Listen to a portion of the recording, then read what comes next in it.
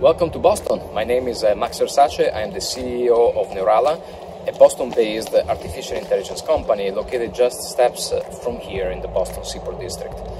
10 years ago, all this area was a bunch of parking lots, inexpensive parking for commuter rails, and the only building was the courthouse right behind me. Many things can change in 10 years. Take a look.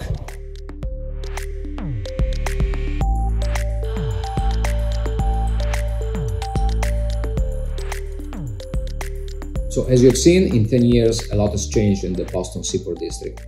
Unfortunately, the same cannot be said about industrial manufacturing. Not much has changed in that environment. We thought that 10 years ago, 2022 was going to be the year of lights out manufacturing, Industry 4.0, robotics, automation, AI implemented at scale to enable manufacturing to run without people. Reality is very far from that. It is true that the sale of robots has increased, it has tripled in the past 10 years. In 2018 alone, 420,000 robots were shipped, but the majority of those robots ended up in the traditional use cases of automotive and chip manufacturing. So not much has percolated into other areas. The first implementation of robotics happened in the 60s, and the same happened for artificial intelligence. So the beginning was synchronous, if you will, but while robotics has evolved in the production lines, AI has not. And one would wonder why. What is the holdup for artificial intelligence to fulfill their promises? A recent study by Capgemini has shown that only 1 out of 3 companies has implemented an AI initiative, within their companies. So what's the holdup? If we look at AI in manufacturing, there are in particular 3 main issues that it's facing today that prevents this technology to achieve scale. The first one is data. In order to train deep learning models, which is the branch of AI that has found the more widespread application in the world, you need a so-called balanced data set. This basically means that you need to collect, in case, for instance, of a quality inspection, visual inspection application, you need to collect a certain number of good data, so good products, but also data about defective products and the different kind of defects that your product might have. And that's where the problem arises. If you take, for instance, an IMAAUTOMATION machine, those machines are so good that they produce very little defective products, which eliminates or hinders the ability to deploy AI models because you don't have the right data to train them. So that's an issue. The second issue is availability of AI talent. AI PhDs are scarce. In 2018, there were about 22,000 AI PhDs in the world. And if you take just the manufacturing companies in US, there are about 300,000 of them just in the US. And so you can see that there is already a gap between the demand of AI talent, which is very large, and the availability of an AI PhD, which takes 4 years to train. So that's the second issue. And the third issue is a compounding issue. So it takes the prior 2 plus adds some more. So the cost of building, maintaining an AI model depends on the cost of data collection, depends on the cost of hiring AI personnel, but also depends on other things such as hardware and the cost associated with finding, deploying, maintaining that hardware. And so very often, even if you have the data, even if you have the talent, the ROI or the return on investment of spending a certain amount of money in an AI application is not justified by the savings that the company might realize. So all of these 3 issues play a very important role in creating a blockage for AI to spread from the labs to the real world applications. So in order for this to happen, you have to overcome these technical challenges, but also you need urgency from the parts of manufacturers. And in the pandemic, with all the negatives that has brought us, some positive have arisen for the industrial manufacturers. So this company have found themselves in a bind. Disruption of workforce availability in the supply chain, social distancing, fluctuation in the demand from consumer now working from home. So different things were needed.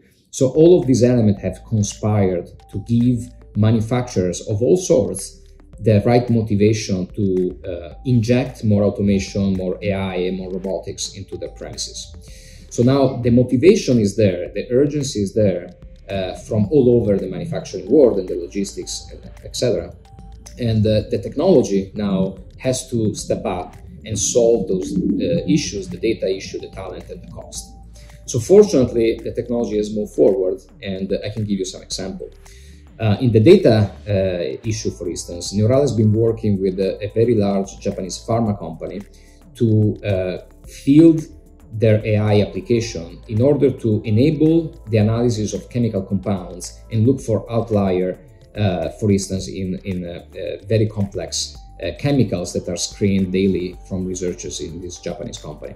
So in this case, as opposed to collect a balanced data set of good data and bad data, in particular bad particulates in the fluid dynamics compounds, the company was able to just upload a few good samples of good compounds and then be alerted whenever a deviation occurred in their data set. And so they can focus on the outliers and essentially eliminate the need of collecting a lot of data with defective compounds. So that's the data challenge which has been solved.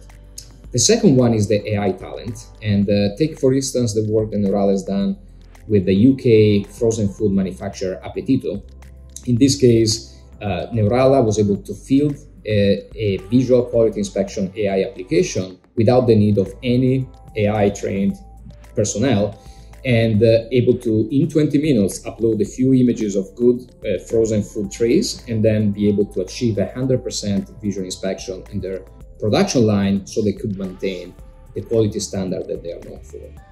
So that's the second challenge, the challenge related to AI expertise. The third challenge relates to the cost. And in this case, for instance, a very important aspect is the hardware that you need to train and maintain these AI models in the production line.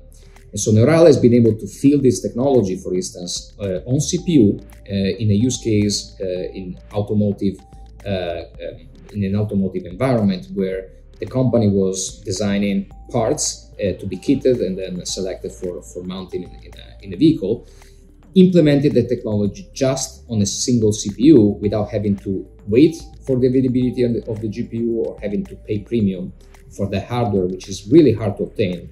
Now, GPUs are sought for not only for AI, but also for cryptocurrencies, for instance. So they are really expensive and hard to find. So now all of these elements can be solved. AI technology has stepped up to enable implementation where data collection is really easy, where no AI expertise is needed, and where the cost really justifies the end goal of implementing AI at scale. Today, in 2022, companies like Amazon, Microsoft, and Google are building cloud-based AI platforms that enable anybody, even without any AI expertise, to start to create and deploy AI models. Neurala is doing the same for the industrial manufacturing, very unique use case, where we enable people on the production floor without any expertise in artificial intelligence, with only limited amount of good data and only an edge device without cloud connectivity to build, maintain these AI models for quality inspection directly on the production. In 10 years, many things can change. In 2032, AI will make manufacturing unrecognizable. It might even be flawless.